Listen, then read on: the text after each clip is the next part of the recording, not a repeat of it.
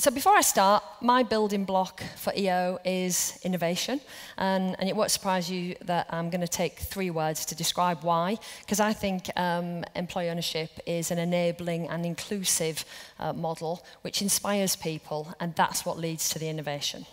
So that's my block that's going to go up on the wall outside.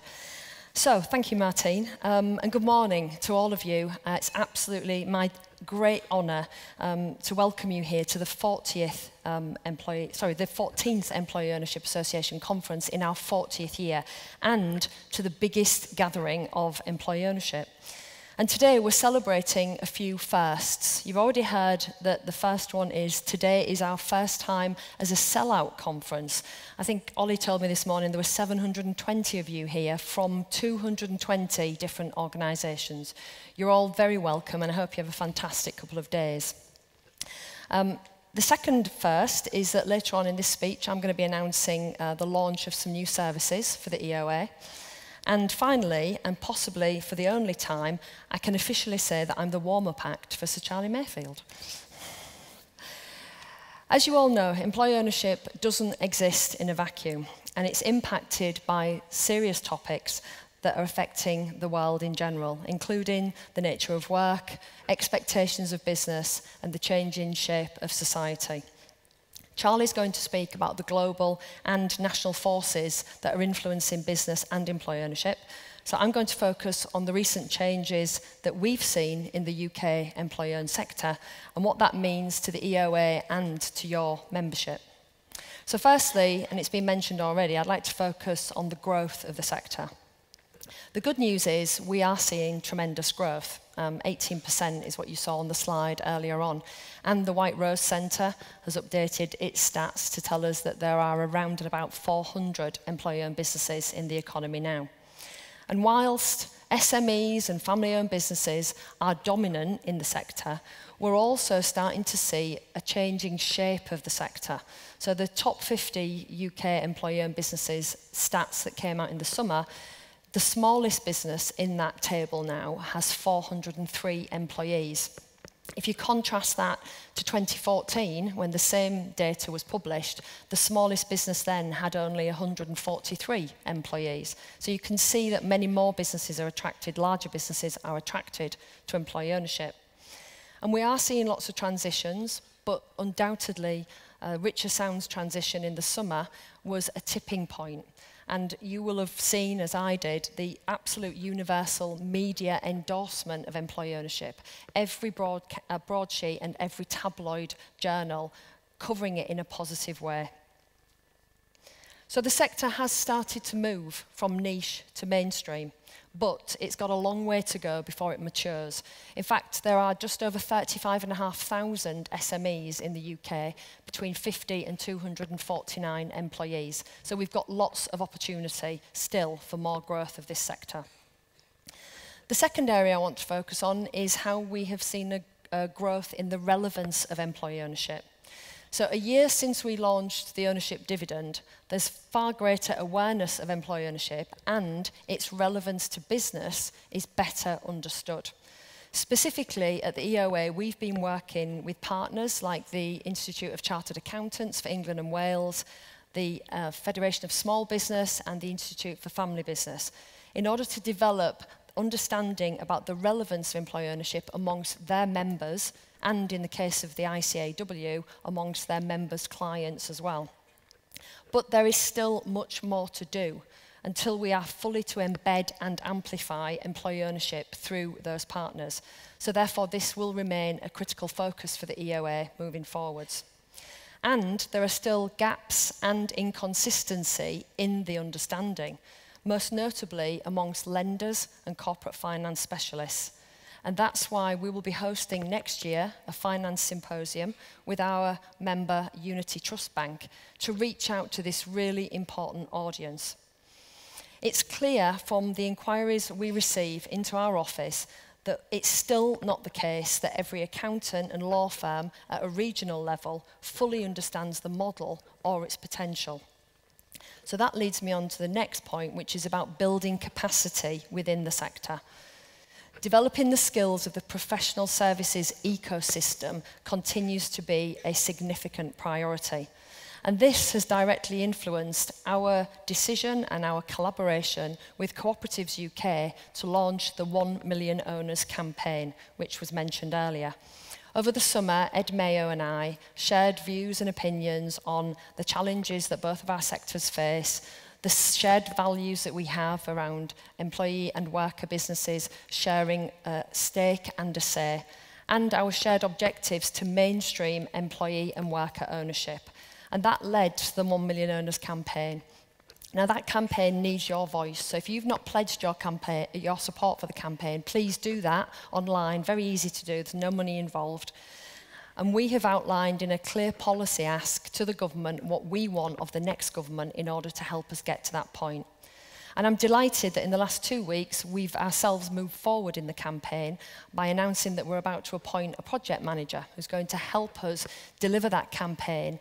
And in line with the ownership dividend, that's going to be targeted at a regional level. So that's working with local enterprise partnerships and combined authorities and elected mayoral teams to really seek to enhance the ecosystem at a regional level of the capacity needed to grow this part of the economy. And lastly, of course, I must briefly speak about the political environment within which employee ownership sits.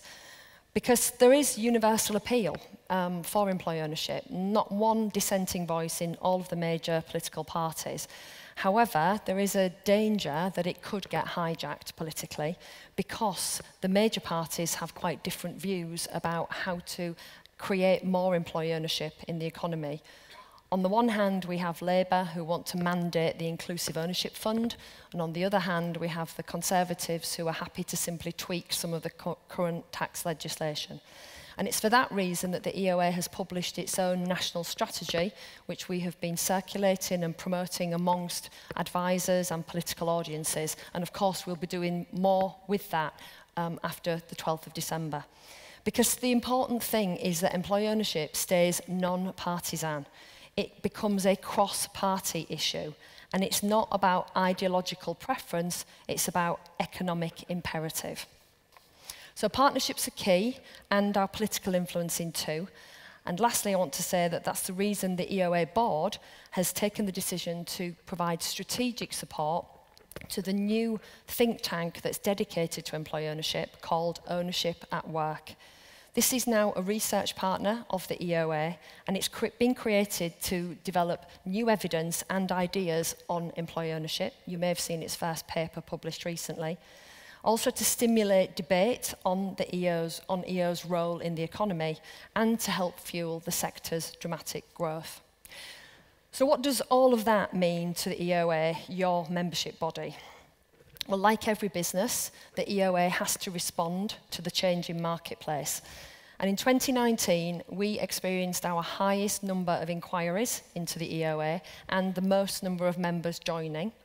We also experienced more of our members moving from exploring employee ownership to actually being employee owned. So that's led us to think about what our priorities have to be moving forwards. The first one is we need to become more efficient and smarter at how we deliver our services to you. And that's thinking about how do we integrate our systems, how do we improve our digital interfaces, and how do we create more personalisation of service for you as our members. And the second thing is we need to consider how do we service different members' needs. Because what you need as an established employee-owned business and what you need as a business exploring employee ownership are quite different. Which leads me nicely in a nice little segue into the second announcement today, which is our announcement of our launch of some new services. We know that skills are critical in the economy, and indeed the link between skills in business and productivity has been well made by Be the Business. But we also know that the supply of bespoke employee-owned courses and training is not that high at the moment in the sector. So today, we are announcing the launch of EOA Learning Services. And we will have 3 products for you to engage with from this month.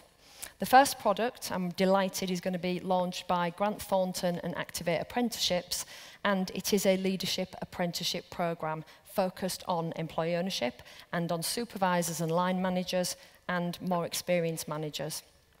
The second programme, launched by Telos and J. Gadd Associates, is a leadership succession programme.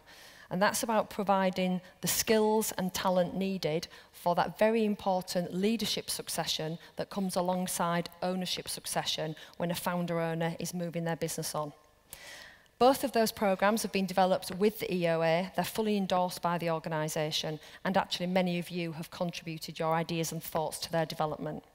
And the last programme is an EOA programme, which is how to be an effective employee director or trustee, which is something that I know all of you are concerned with and will all have training needs around.